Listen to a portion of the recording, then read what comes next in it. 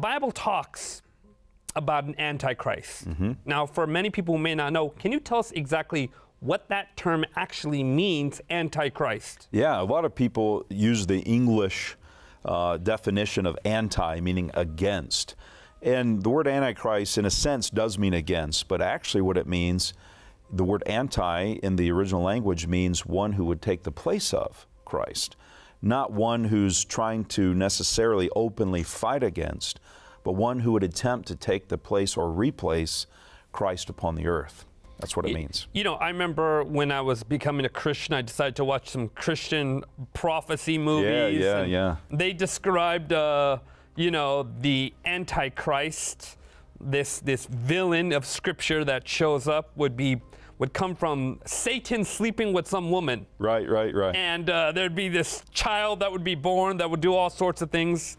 What does the Bible actually teach about this figure? Well, you know, to comment on what you just said, you know, you have this picture of this guy who's smiling at the masses, and he smiles and his teeth kind of twinkle, and then he turns away from them and his eyes like turn red. Got lizard eyes or something. Yeah, something like that. You've seen the same movie? Yeah, I've seen the same movie.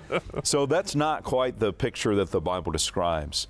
The Bible describes, you know, the Antichrist, it calls it a beast. In Daniel 7, it describes it as a little horn or a little nation. In the book of Revelation, chapter 13, it describes it as a beast power, which is also a nation, the Bible describes. So this would be actually a political, religious power that would rise up, according to Daniel, historically, and then, according to the book of Revelation, it would exist prophetically at the end of time. So we're not talking about a person, we're talking about a system, an entity that has existed for a long time upon the earth, exists really today when you study it thoroughly, and will continue to exist until the end of time. It has the eyes like the eyes of a man, so it does have a man that leads it, but that man in and of itself is not the Antichrist. The Antichrist is the system or the entity. What's the big problem with the Antichrist? Well, the Bible gives many descriptions of what the problem is. This power would, you know, resist the things that God has set up. For instance, the ministry of Christ, the understanding of salvation, the understanding of the character of God. It would misrepresent it while at the same time kind of representing it. And so it would portray a picture of God that people could accept, but it wasn't quite accurate.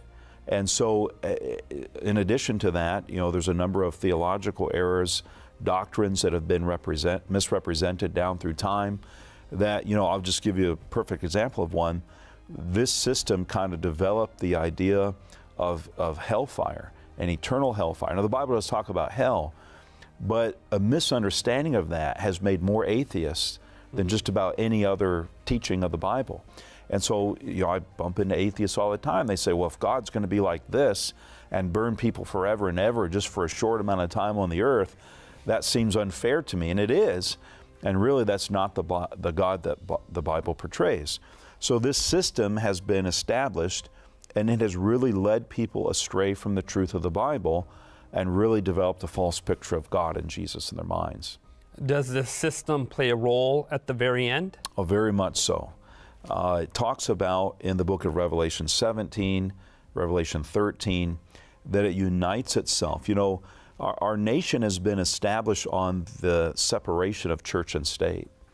But the Bible says at the end of time, it will attempt to unite those together and will be successful and really force upon the world a worship that is contrary to what God portrays in the Bible.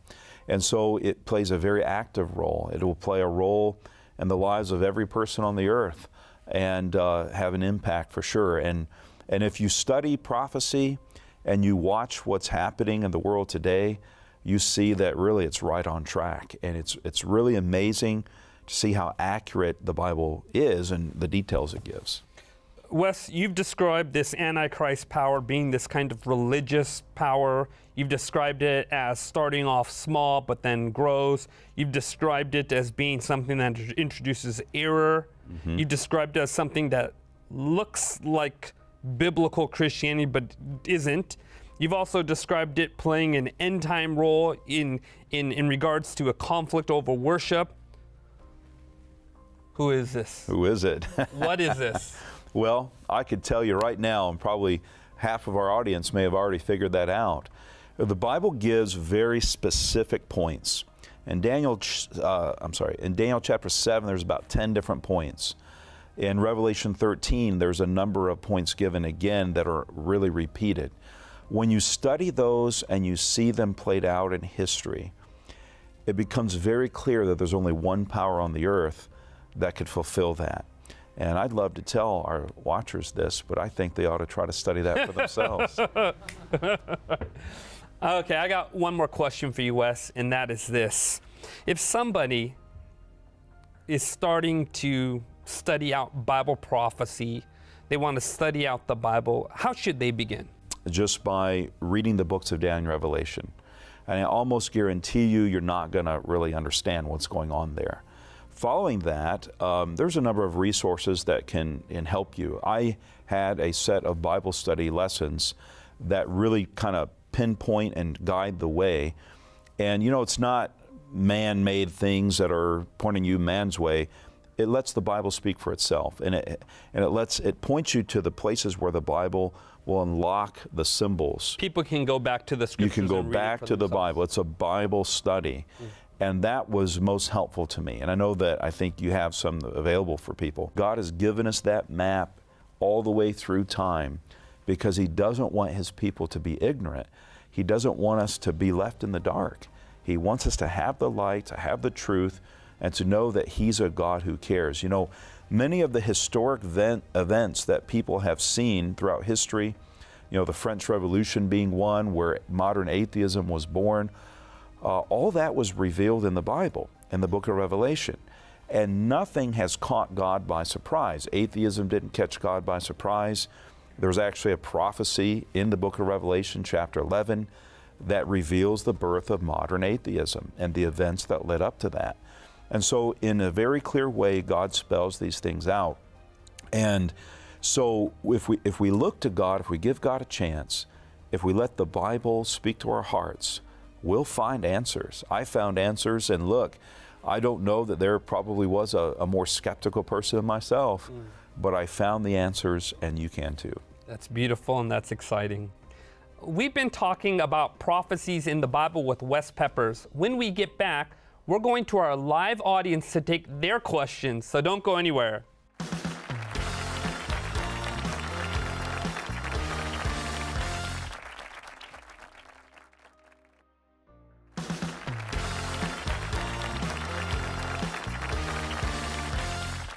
Welcome back to Hope at Night. We've been diving into the world of Bible prophecy after hearing Wes's incredible story on how Bible prophecy literally turned his life around. Does anyone have any question for Wes today? Right over there. What can you advise to the people who read the Bible, but it doesn't speak to them? I would say there's been times in my own life, even as a Christian, when I've read the Bible and I'm like, man, I'm just not feeling it today. I'm just not, connecting. And I would say, number one, pray. You always want to pray and ask God to speak something that's meaningful to you. Number two, sometimes, I realize that I'm distracted. And so there may be things happening in my life that I just need to stop, take a deep breath, and get those things out of my head. Sometimes I just need to say, you know what? I'm going to leave this area here and go over here to another place. So I'll pray about what area should I go to. And, the Bible is amazing because you could read the same passage today as you do tomorrow. But today you have some kind of experience in your life, and that passage is going to speak differently to you tomorrow. I always kind of compare it to working out. When you work out, if you've never worked out in your life and you start working out, the first time you do it, you're going to be sore, you're going to be struggling, you're going to be tired, and you're going to think, do I really want to keep doing this? But the more you do it, the more muscle you build. The more that you read the Bible, the clearer it becomes. You gain more spiritual insight. You start thinking more spiritually. God starts speaking to your heart. So my biggest thing would be keep at it. Pray. Ask God to help you open it up. and just don't give up. Don't give up. Write down things that are meaningful to you. Revisit those things from time to time, and I promise you God will begin speaking to you very clearly. That's practical. Any other questions? How was it for you to forgive your dad, and how has God helped you on your path to forgiveness? When I first had that argument with my dad and told him I didn't want to see him ever again, I struggled with that for a long time. I was bitter, I was angry. But as I began to study the Bible and I began to see the love of God and how God had forgiven me so many times for so many things, I realized I needed to forgive my dad. So I went to him and I said, Dad, I want you to know that God has made a huge change in my life. My heart is softer than it used to be. And I want you to know that I forgive you for the things that you've done to our family. That wasn't easy. It was a struggle because there was a lot of pain going on in my heart. And you know, that pain had been started to heal, really, but it wasn't gone. It wasn't driven by a feeling. It wasn't some emotion where I felt these warm fuzzies for my dad, but it was a conscious choice I had to make. I said, if God can forgive me, because there's nothing worse that my dad did to me or anyone did to me than what I'd done to God. And so I said, if God can forgive me, I can choose to forgive him. And so when that happened, I felt like God just kind of put a thought in my mind, kind of nudged me a little bit. And I said, Dad, not only do I forgive you, but I want to ask you to forgive me. And that was a huge step to our healing. For the first time in my life, I saw my dad cry. But that healing began to take place. We have a good relationship today. And my dad is not a Christian yet. He's making steps. And I'm thankful for that. I'm praying for him. You guys can pray for him as well. It's beautiful. Any other questions? The printing press was invented around 1440 AD. Prior to then, the Bible was passed down through oral tradition and written and rewritten countless times. Is it possible that these prophecies were added later on? And is it possible that what we are seeing unfold today is the result of self-fulfilling prophecies? There's evidence, there is ancient manuscripts that have been discovered that, validify that the writing was written when it was claimed to have been written. And, when they were translating the Bible, when they were copying it, people think that it was done carelessly, but great and deep care was taken as they did that. There were usually multiple people that were doing either the translating or the copying, and they would check it and recheck it. And if it had any error, even the slightest error, like for instance, if they just didn't cross the T or dot the I, they shredded it and they started over until it was absolutely perfect. So the claims today that many people make, well, it's been mistranslated or been whatever, those claims are really laid in the dust. And when you look at the number of manuscripts we have from ancient times and so forth, when you do the comparison and the tests of historicity, you find that the Bible is not simply one of the most accurate books of history, it's actually the most accurate book from history. It's amazing to me that the claims are made that these prophecies had to have been written after the fact because they're so clear and so accurate. When you start digging into that ancient history, it's more compelling than you even think it might be. Any other questions? You described the Antichrist as a system and an entity rather than just one person. So do you believe that this system is alive in today's society? And if so, what is it? Yeah, 100%. It's existing right now. And if I were to say it, everybody would know it. The amazing points that it makes it really undeniable. It's a system that would arise in ancient times. It was a religious power, but it also was heavily involved in the nations of the world. It's led by one person. It claims to have the authority to even change God's laws. It would persecute the people of God throughout history. It would rule for a very specific amount of time that the Bible describes. There's a number of things that the Bible speaks of to describe this power. Now, I know everybody wants me to reveal it here, but I want to encourage you to study it for yourself. And it's not that I'm afraid to or that I don't have the answer. I know what the answer is, but it can be a bit sensitive for people. So we want people to find it out for themselves.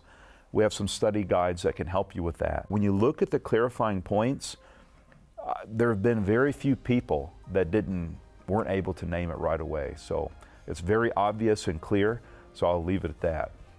You know, Wes, what you're doing by also not just telling us the answer here is you're telling us to find our answers from the scriptures. That's it. Which I think is really important, because the fact that there are so many theories regarding the Antichrist is because people aren't looking at actually what the text is saying verbatim about this issue. That's right. It amazes me how many people will read books about the Bible and not actually read the Bible itself. And so we want you to dig deep. And if you study it, you look at it, you'll find the answer very clearly. Tremendous. Awesome. Any other questions? Are there any theories about when the second coming of Christ will be, and could it happen in our lifetime? There's lots of theories. People have been setting dates for hundreds of years. And the truth is, you know, some people ask, how do we know that we're any closer now than we were when the Roman Empire fell? Well, there's a chapter, Matthew chapter 24, where Jesus gives a lot of compelling signs. He talks about natural disasters, wars and rumors of wars, and all kinds of things that would increase both in intensity and in frequency just before the return of Christ. And he says, when you see these things happen, know that it's near, even at the door. But Jesus himself actually said, no man knows the day or the hour. So we don't know exactly when Jesus is going to come. There's no evidence for a specific time, but we can know the season. And when you look at those prophecies, look at those events, we can tell very clearly that we're in the season. So could it happen in our lifetime? I very much believe it could. Will it? I don't know for sure.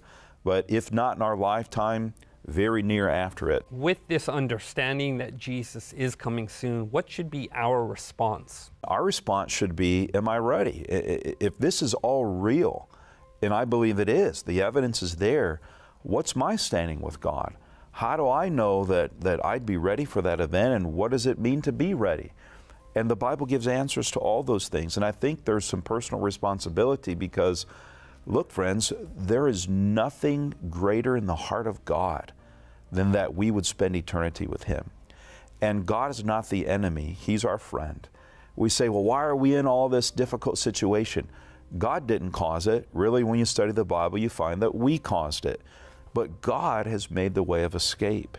He's made the way for us to pass out of this pain and suffering world that we've experienced that He didn't create. He created a good world, and He's made the way for us. So if we would be willing to examine ourselves and say, maybe God does have the answers. Maybe God does provide the way.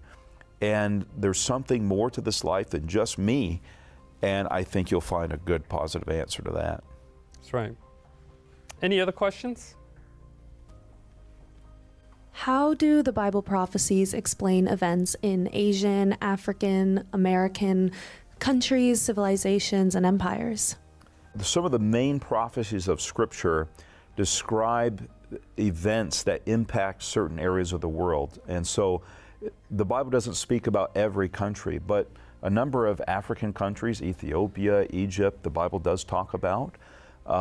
There are some, it refers to Asia as well in the Bible. In the book of Revelation, in Revelation chapter 13, it speaks about the United States. And, some people, wow, that's amazing. But when you look at the points describing one of those powers, it very clearly speaks to that. The beauty of the Bible is that it reaches across every culture. It reaches across every race, every economic status. It reaches people that are, in slavery. It reaches people that are kings and emperors. And it speaks to every human heart. And God has a plan, and that plan is revealed. No, I'm sorry if, maybe Canada's not mentioned in the Bible. Not every country is mentioned, but every country is included in the sense that God wants all to be saved.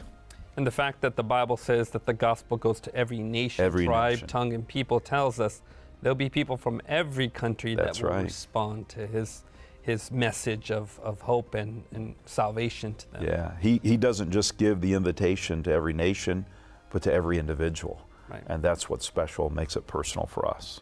Right. And so when you look at the Old Testament, there's such an emphasis on the nation of Israel. Yeah. So what was God doing in those other nations? Yeah, God was working as well. You find many stories in the Bible of individuals from other nations that came to him and a knowledge of him. But also with the nation of Israel, it wasn't God's intention that Israel was the only nation he acknowledged and loved and cared about. But God wanted Israel to be a light to all the other nations. He wanted them to carry his message of hope and love to every nation upon the earth, and that the other nations would come to a knowledge of God and an acceptance of God because of the example of the Israelites. Unfortunately, they kind of messed that up, but God still reaches the world with his message, even though humanity may fail at the delivery of that sometimes. That's right. Any other questions? Right over there. Wes, how much time should one spend studying the Bible if you're just starting out? I would encourage somebody who's starting out to start with the Gospel of John. That's my favorite gospel. It's a beautiful book. But how much time is really up to the individual. And the advice I always give people is spend as much time until you feel at peace that you've connected with God. That's the answer. For some, that may be an hour. For some, it may be 5 minutes. For some, it'll be an hour today and 10 minutes tomorrow. But spend the time that you feel you need to be there in the presence of God. Same goes for praying as well. You know, you don't, it's just, there's no real formula. The formula is God speaking to your heart. That's the answer, I would say. Wes, thank you so much for taking us through this journey of the Bible and Bible prophecy. It's been enlightening and exciting. Yes. There's a whole lot more to learn, so be sure to check out our free resource site at hope.study/hopeatnight for specific Bible study guides on prophecies. Why not take the time to prayerfully open your Bible and allow God to reveal his truth to you? You won't regret it. As we've discovered, Bible prophecy isn't just about foretelling the future, it's about transforming lives today. Through prophecies in the Bible, God has given us a roadmap to understanding God's plan for our world and our place in it. Even when the world around us seems chaotic, Bible prophecies give us confidence that God is in control. And knowing that definitely can give you hope at night. Take care, and we'll see you